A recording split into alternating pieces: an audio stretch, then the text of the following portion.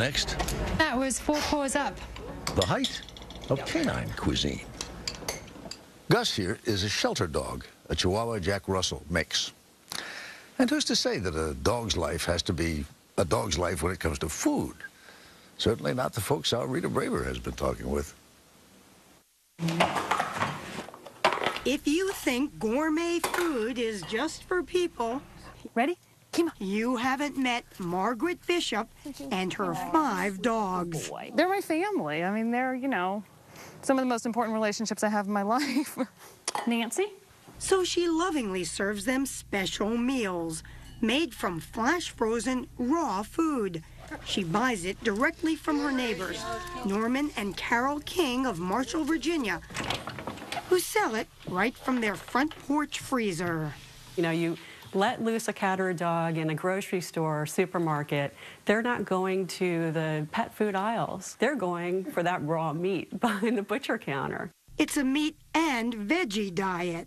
We use kale, bok choy, collard greens, all kinds of good So a health nut's dream! It is. Eat up! The Kings use only locally grown animals and produce, packaged to the nearby plant.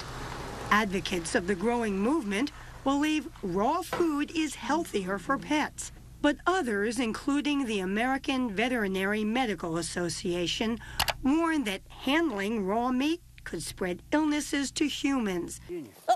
Carol King says she's not concerned. We do encourage good hygiene. It's really no different than if you serve chicken, you know, to your family. It's raw before you cook it. There you go. King says her product is even safe for human consumption. Still, You haven't eaten it yourself. I'm a vegetarian.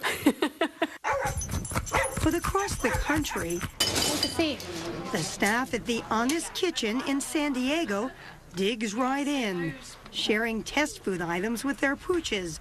Delicacies like dried mango, bananas, chicken, and green beans. Lucy Postins, a pet nutritionist, founded the company 10 years ago after a raw food diet seemed to improve her own dog's health. So I really began trying to think of a way that I could still continue feeding him a whole food diet, but make it in a format that was just more simple to prepare. So she started creating formulas from dehydrated raw food. She now sells about $12 million worth each year. Just add water and serve. But they're kind of ground to a pulp here.